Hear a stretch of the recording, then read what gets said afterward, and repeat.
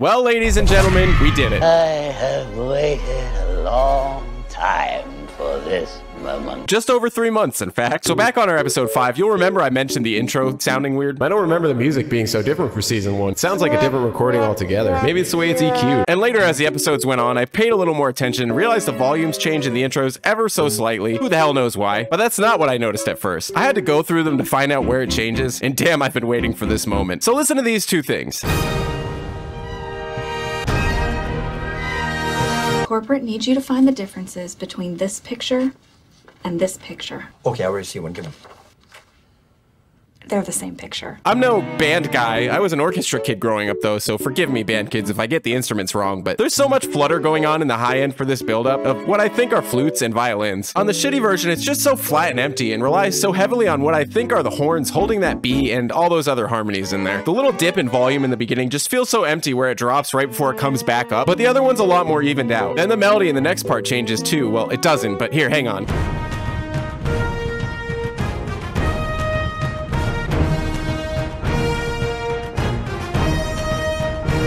See, this intro just feels so much more filled out, mostly because you can hear both octaves being played in this one. If you don't know what that means, take the first note, E, E. If you play this E right here, then the higher version over it, E. It's the same note, but it fills out the space and makes it seem bigger. In the old one, we were hearing just one octave, and if there was a second octave in there, it was really fucking hard to hear. That's the thing. Are these the same recordings, just mixed differently? There's things that just don't line up for me, but let's say goodbye and thanks for the memories. Jesus Christ, I can't believe I still have subscribers. What happened? I guess that pirate brew is stronger than we thought. No, I only took a sip. We were drugged, obviously. So I don't get it. I love that little one sip line, but he probably meant it for the most part, if this is any indication. But they switched to drinks, and we see these other guys like immediately keel over. Do you think Hondo just drugged all the drinks, like just to play it safe, like Gus Fring style?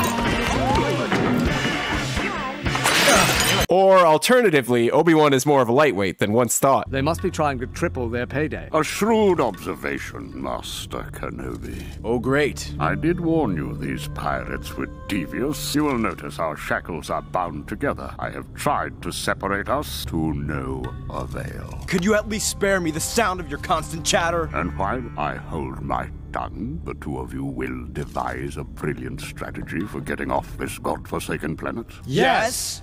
Excellent. God, I love this episode. What else is there to say? Like, it just feels so good. Yeah, maybe you could make the argument that this kind of makes Dooku feel like a chump, like I always complain about with Grievous and any other droid, but I don't see it. I think it's kind of, well, hopefully, widely known that Force users can't exactly just walk up to, say, someone near your skill in the Force and just choke you out and not be able to resist it, unless there's like this big gap in power. But there's also the fact that, you know, they're chained together regardless. I don't know, I really love it. Not to mention the whole full circle moment of having Qui-Gon's master with his apprentice. Actually, watch your damn mouth when you talk to your great-grand Dooku. What is this kamikaze-looking bandana anyway? Do we see this symbol around anywhere? I think we could have gotten a bigger ransom from the Separatists. Sometimes I wonder why I bother to keep you around. They would simply send their droid armies here to wipe us out. As my sweet mother always said, if one hostage is good, two are better. And three, well, that's just good business. Do you think he's just full of shit here or what? Like, do you think his mom really did this? Damn, dude, forget the Kenobi series. We need a Mom Do Onaka spinoff. Hondo's asked me to go out and meet the Republic's senators and bring them here with the ransom. I want you to intercept that ship and force it down. I want that spice intact. What does intact mean here exactly? Isn't it just coming in as like powder? Oh my god, we finally got the eye patch we've been looking for! Peg leg last episode and an eye patch? You know what, guys? I bet you these boxes weren't a mistake after all. I bet you they're just like different military stuff that we just don't understand. What about Hondo? That nitwit couldn't kill a Nuna. He depends on me for that. You know, we don't actually see Hondo doing too much in terms of action. He's usually able to just, well, smart his way out of situations, but Nunas are actually these little turkey roly-poly looking things that we see a lot in Star Wars randomly. I'll tell him the ship was destroyed with everyone on it, including the spice. By the time he finds out the truth, we'll be long gone. You know, this seems like a pretty shit plan, my guy. And have you just been waiting for a chance like this to fuck over Hondo? Like, look at all these other pirates. Do you have a mutiny just waiting on standby here? It kind of makes Hondo's forgiveness later an even bigger power move. And we'll be landing. Chancellor. Ah, son of a bitch. Captain Hondo, the leader of those brigands, will accept the ransom. I love the word brigand for whatever reason, and it really sells the pirate feel for me with these guys, but we hear it twice in this episode, and I don't know that it's ever used again besides, "Unhand me, brigand!" Whoa, dude, nice outfit. Not biased over here or anything. It's a nice contrast juxtaposed with the red here, though. The last time I went on one of these ransom missions, I spent 3 weeks in a dungeon. And then had to walk 1,500 miles uphill to the nearest senator school, both ways. Jesus Christ. I do love this guy's fuck out of here energy, though. Secure yourself. Mr. Trying. He's a stalking. Hold up. Wait, what the hell? Who is this? BJ Hughes? It's kind of weird that they had Ahmed Best do Jar Jar for Bombad Jedi and in Supply Lines, which happens way after this episode. Was he just like sick that day or something? And no offense to this guy, but I'm glad he didn't do all of them. My boy Ahmed kills it. It really sucks that this guy got so much hate for the role, man. I forgot to mention in the last episode, but man, this guy looks sick sometimes. Oh, damn, animation team, I see you. That's the exact shot on the screen. I say that out loud and it seems pretty damn stupid to say, but I mean, we've seen screens like this that are just wildly inaccurate looking. So damn if I'm not gonna call him out when you get it right. That's gotta be one of the coolest fucking seats I've ever seen in my life. Sir, you must get out of the cockpit. We're hit! So you must leave. Get back into your seat. All right, listen, because I've already stopped myself like 3 times from complaining, but here goes nothing. I hate when Jar Jar's stupidity is treated like this. Are you seriously telling me that military soldiers would so politely put up with this guy's shit like this right now? I get it, kids, yeah. That argument is so tired. This show is not just for kids. Honestly, it's hardly for kids at all. So what, just because he's a senator, they're treating him with respect? Yeah, I'm calling bullshit. This episode is fantastic anyway, but I could have 100% done without Jar Jar, and instead just this guy the whole episode. Jar Jar might have his place sometimes, but this episode ain't it for me. Kinda shitty that his is the only one that just flew off like that. Good thing you yelled at Jar Jar to buckle up, huh? Don't you think our priorities should be escape first, eat second? Do control your protege's insolence so I can concentrate. Anakin. What? Control your insolence. The Count is concentrating. Nothing much to say here other than, you know... Damn, I fucking love Obi-Wan. Also, I love how Anakin's face is all huffy and puffy when he says, what? But as soon as he realizes he's just being a dick, he starts laughing. Little things like that make all the difference, man. Mission no fear, Senator Korra. Holotar dead. Jesus Christ! Kinda weird how his arm sticks out like it's reaching towards him here, but then it looks like it's way more up against the wall in this shot. They crashed into Dosha Field. Good. Hey, I know that poster. The back wall here actually goes through a couple weird transformations. First, you see it with this weird door-looking thing probably, and the poster. But then a couple seconds later here, it's just this random support beam light-looking thing, with that poster seemingly disappearing and being replaced on a different wall by a different poster, which we've also seen before. And that door thing. The posters will be on the test, by the way. Have I mentioned there's gonna be a test? There's gonna be a test, so you better be paying attention. Does anyone know what this is? It kind of looks like Hondo, but also kind of looks like his little monkey lizard thing. But I could be wrong. I'm pretty sure it's Hondo. It's a symbol for his pirate gang, which you can also find in The Force Awakens, interestingly enough. You can also see the Mandalorian symbol and the same symbol that Zero the Hutt has as a tattoo. Weird. We do know where we're going, don't we? Boxes! Hush, Anakin. Do we know where we're going? Quiet. Are you sure it's safe? The key works. Is it safe? Of course it is. Right. Oh, what to do. I don't want to kill you. In fact, you seem like decent fellows. Even you, Count. Once I get my money, we can go back to being friends. You're so fine dressed, Senator. Those in with good in their heart. Always passing too soon. I love how the subtitles for Jar Jar actually say his ridiculous shit. Like, what do they look like in other languages? Are you now in command of the mission? Technically, no. Then, who is? Representative Binks is the highest ranking person here. I swear to fucking God! Those geysers are spitting out acid. These beasties don't like the geysers neither. You want to deactivate the cell bars and go out drinking. I want to deactivate the cell bars and go out drinking. I love the little laugh at the end here. Hey, wait, you can't fucking hide from me, D. Bradley Baker. I know that's you in there. As if for every single one of the clones wasn't enough. Does this guy just get like 90% of the earnings from the show, or...? They could be the ones we're supposed to deliver the ransom to. Or these are the ones that be shooting us down. Or, you know, they saw both. Where'd they go? Hang on, that has to be James Arnold Taylor too, or Obi-Wan. Once that geyser goes off, they're broiled. As long as those beasties are up there, we're safe. When they run, we run. Misa knew it was safe since the beasties are nearby. You know what? This part I don't mind. Yeah, I guess you can nitpick it too if you want, but he might be a dipshit, but you can't deny he's way more in touch with nature than the highly trained militant clones by his side, literally grown in a lab on an ocean planet. Yeah, they get training on all kinds of galactic shit, and you've got clones like my boy Gree over here just learning about all kinds of creepy space monsters, but Jar Jar being able to put 2 and 2 together makes sense for me. But don't worry, I'm sure you'll wind up screwing this up in a minute. Oh, hurry it up, Dooku. Yeah, fucking box! You should be more patient, Master. The Count is an elderly gentleman and doesn't move like he used to. I suppose you're right. I would kill you both right now if I did not have to drag your bodies. See, guys, I told you! This thing gets shot and kind of veers off, but it doesn't actually look like it went down. Like, it kind of just ran into this random direction without a rider. So why did he jump off, exactly? He didn't, like, fall off or anything. We've got the spice back. Now we just have to get beyond that wall.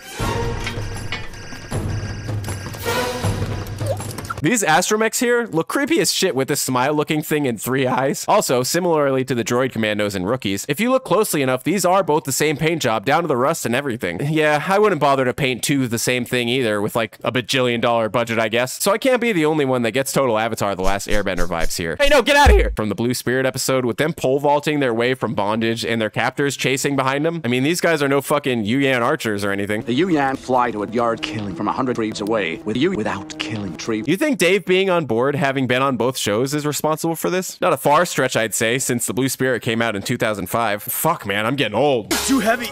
I can't do it. Drop, Dooku! Honestly, bro, I don't know why you didn't. I mean, other than the overtly obvious Obi-Wan is a teacher's pet, he probably would have found a way to make it work. Well, look at that.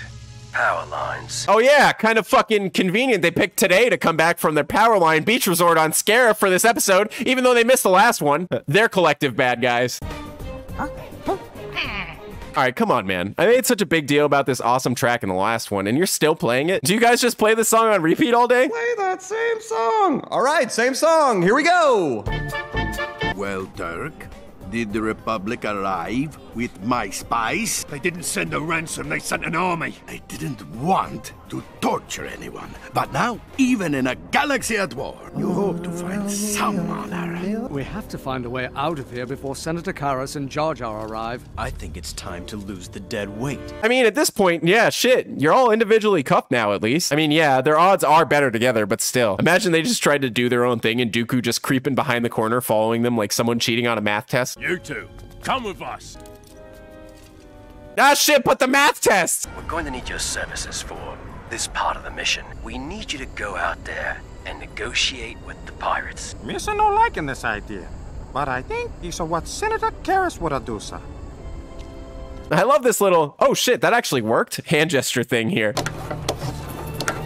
Damn, man, what the hell are these tables? Just air hockey tables? There's so many shots of their drinks effortlessly just sliding across the table. And in the last one, it just makes a magic stop right here. I'm no physics guy, but at some point, man, one of those fucking drinks is gonna go all over the place. I don't care how much of a pro-alcoholic you are. Actually, shit, yeah, your odds should be terrible. I take it the Republic didn't arrive with the ransom? Oh, they did show. With a huge army that they thought would be enough to get the better of me.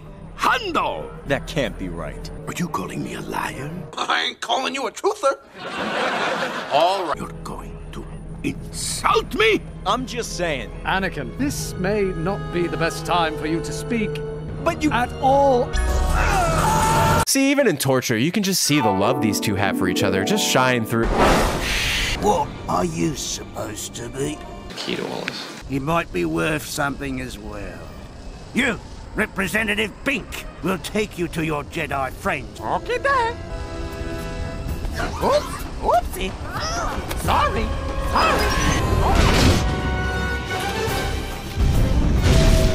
See, it's this shit, man. Even for kids, you can't come up with any more clever of a way to solve all these problems. I get the whole pair the clones with Jar Jar and see what happens idea, even if this was a little too far, but still. You can see the power lines actually explode as each one of the links fail here. Maybe that's why the last episode they were mysteriously vanished, because maybe they accidentally used this scene from this episode? I don't know, maybe not. What happened to the power? I was having fun. This is why you shouldn't drink on the job, kids.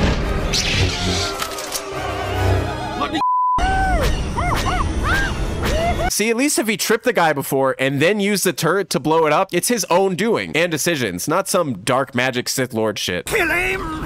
He's no representative, he's a plague! He's right. Who's a plague? Me, sir? Yes, you, sir! Nice work, sir. It won't be long until Hondo figures out what's happened. Yeah, 1 second, Dooku. I see a different poster. There's the Royal Guard one from earlier, though. Wait, there she is. What are you doing? Here's another one of those things that would have made me shit my pants had I watched this as a kid. I know it's not much, but I was always one of those kids that thought like way too hard about certain things. And Jesus, bro, imagine being the one getting choked in this. It's a film for 12-year-olds.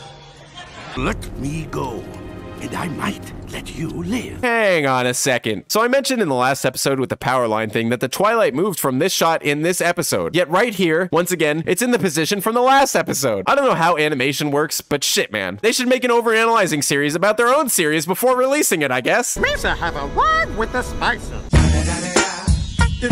Excellent, Jar Jar. Assuming the pirates still have Count Dooku to trade.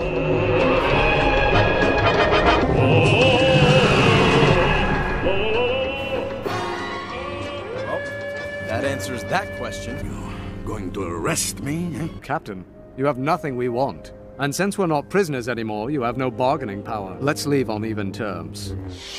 Hold. After everything, you're just going to walk away? We have no quarrel with you, and we seek no revenge. Very honorable. You will find that Count Dooku does not share our sense of honor. And he knows where you live.